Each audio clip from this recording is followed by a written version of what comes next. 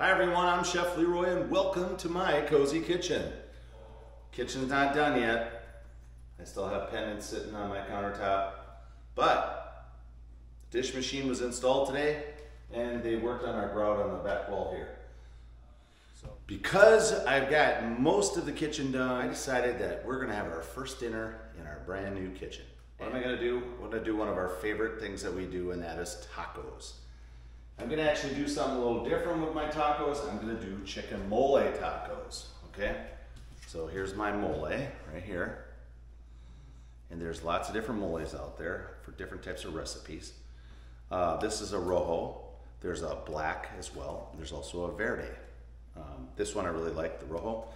Okay, so I'm gonna use this. Now, when you make mole, which I'll start the mole first because it takes a little bit to cook it, you're basically gonna I'm gonna take a quarter cup of this, and then you have to multiply the water by 3. So we need 3/4 cups of water to it'll make basically 1 full cup. And that should be enough mole for what I'm doing.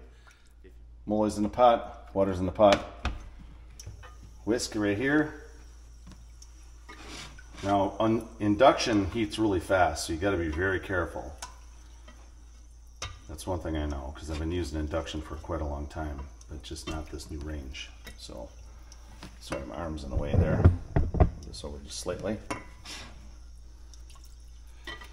And the reason I'm starting the mole first is I have to cut some vegetables for my fajita and my chicken. So I'm gonna get this going, get this warm. And then once it's warm, I'm good. I can put it into a pan with my vegetables when they're sauteing. So I'll just pull this aside and we'll just throw it in with the vegetables and chicken toward the end. But you just want to get this going because you want to simmer your mole for a little bit, okay? Okay guys, I'm back at the vegetables here. I've got a couple peppers, I've got some yellow onion, I've got some potatoes here. These are some potatoes we did for breakfast the other day, so I'm going to repurpose them and actually add them to my fajitas. Okay, I got some sweet potato too. I'm going to try that in there. Never tried it, we're going to do it for the first time. And then chicken. I've got some chicken that I had frozen from before. This is smoked chicken breast. Then I've got a couple of these fajita chicken breasts that I did some time ago and had frozen. So we're gonna repurpose all this stuff here from the freezer. Now keep in mind to watch your mole. Make sure you're stirring it often, okay? So let's get chopping. Okay guys, so I've got my peppers seeded, stemmed. Usually cut end to stem, that's how I cut them. It's really easy to pop the stem out. So I'm gonna use these other halves, I'll put these away, use this for another meal. So far I've got 1/2 orange pepper, 1/2 red pepper, 1/2 yellow, and a full green pepper. Now what I'm gonna do is cut them in half through the middle, like this. So, just like so, and julienne. I like them a little bit smaller because we use a small corn tortilla for our tacos. These are a 6-inch corn tortilla. I'll show you how we heat those up a little bit. But anyway, let's julienne our pepper.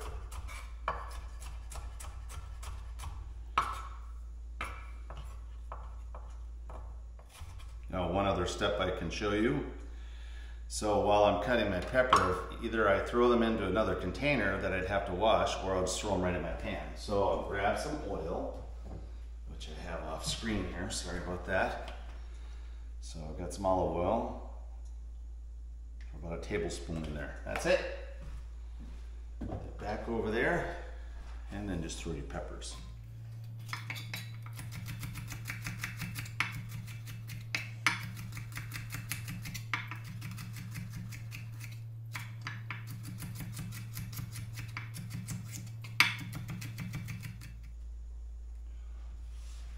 Okay, so onion.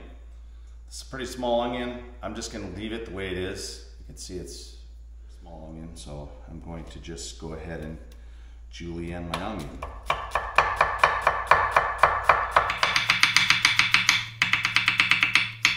So this is plenty of onion right here, this half of a small onion. I'm not gonna put more. All right, now I don't really have to do much with my chicken. Basically, I just sauteed my vegetables off. I'm gonna throw some garlic in there as well. But this chicken is fully cooked, so all I need to do is cut it into small strips and add it to my vegetables when my vegetables are pretty close to being finished. The other part I'm going to do is sweet potato. So, and then the potatoes that I'm repurposing, these are already pre-cooked, so we'll add in toward the end. So the next thing I need to do is peel my sweet potato.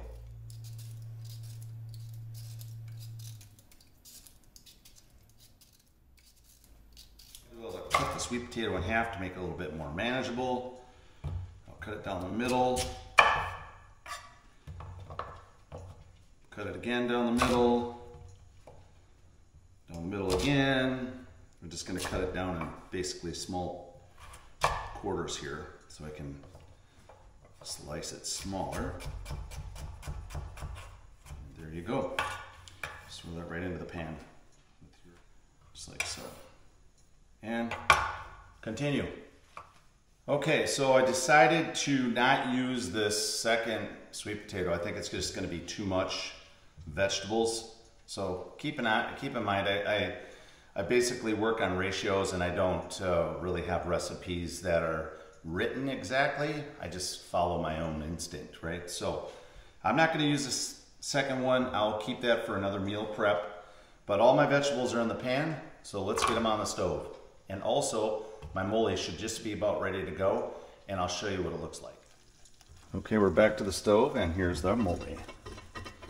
So basically what you're doing is cooking it down until it's smooth, because it is a paste to start with, and you can see there it's looking lovely, and it also will thicken up as well.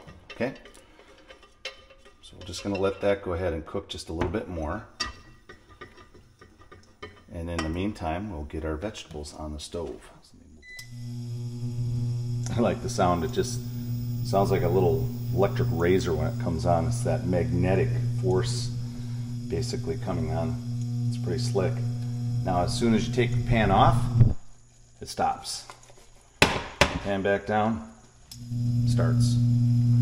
That's how induction works. It's pretty slick. So anyway, well, let's go ahead and let those vegetables cook up. I decided to move my mole off the stove, well, off the burner. And the vegetables I put it on my bigger burner. I'm gonna add some garlic to this, about a tablespoon, just like so, minced garlic, okay? I'm gonna hit this baby all the way up to high.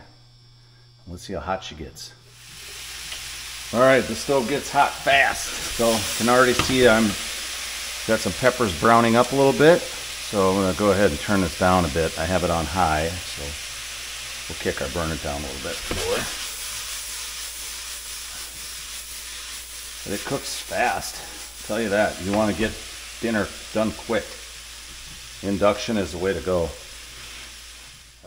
Okay, I'm back to the pan here. I cut my chicken, so I'll grab that in a second here. I'm gonna give this a little stir. This has only been cooking for about 10 minutes, and my sweet potatoes are already tender, so that's awesome. Okay, adding chicken, and again I cut this chicken down small, so it's about the same length as my peppers roughly. I just like to have uniformity in my vegetables and my meat, so I cut everything pretty close to the same. Alright, so mix that chicken in with your vegetables. Now this chicken was already fully cooked, and it's also partially seasoned too. So I've got some smoked chicken in here, and I've also got the fajita chicken that I used, and that already had a seasoning on the outside. I probably shouldn't say partially, but so I'm not going to add any additional seasoning. Plus we're adding mole to it, so let's get that mole in there.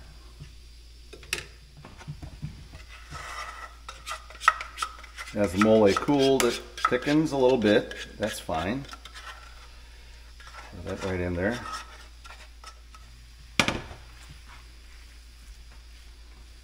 Okay, give that a toss. You're basically done with your fajita. So the meal prep, although like I said, I already had cooked chicken, but this literally took 30 minutes to do this. Now if you had to cook chicken, you'd have to add probably another additional 15 to 20 minutes to your cooking.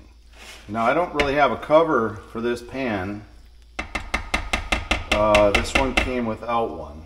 So what I'm going to do is I'm going to put a piece of aluminum foil on top of it to keep it warm. and I'll keep it really low temperature. And that'll let everything kind of sweat a little bit too, so it'll give a little bit more moisture back to it. So let's just cover that up, like so. So that's how you deal with no covers. You just throw a piece of foil on top. Okay guys, it's time to do tortillas. So one thing you'll really want to have great tortillas is get you one of these little boxes. Now this one's made with styrofoam. One of the guys who I work with got this for me as a gift. It's really sweet. I put a couple paper towels in the bottom, helps keep it clean. But these are great. Keeps your tortillas warm for a long time. Go ahead and get your tortillas on your cast iron skillet and let them cook. And these are La Perla, one of my favorite brands. We also like the blue ones too. I really like the blue ones. But okay, that's what I'm talking about. Look at that. Get nice and browned up a little bit there. I love it, I love it, I love it. So I'm going to pull these two off. Put them in my tortilla box and put the cover on. And two more go on. All right, dinner is served. Let's serve it up. Chicken mole fajita. Cooked zucchini on the side. Voila. All right, we'll do a little recap a little bit here. Okay guys, I'm doing a recap on chicken fajitas with mole sauce. All right, again, we started out with the mole, got it warmed up in a pan, used mole paste. This was mole rojo. I did it, you know, as you saw, the dilution is 3-to-1. So 1 of the mole, 3 of the liquid. And you can use stock too. If you want to do a chicken stock, you can use chicken stock. I just used water. So then after that, we got that heated up, smoothed it out, got it nice and smooth, set it off to the side, okay? Cut the vegetables. I basically used 1.5 sweet pepper and 1 green pepper.